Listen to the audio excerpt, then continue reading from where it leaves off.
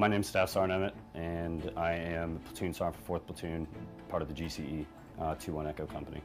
We employ the Buster. The handheld system itself is not a standalone system. It is part of a interlocking defense, no different than the way that you would employ a company within the defense.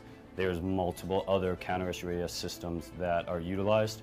This one is strictly allowing the user to protect himself and or the area that is around that he's protecting or she is protecting.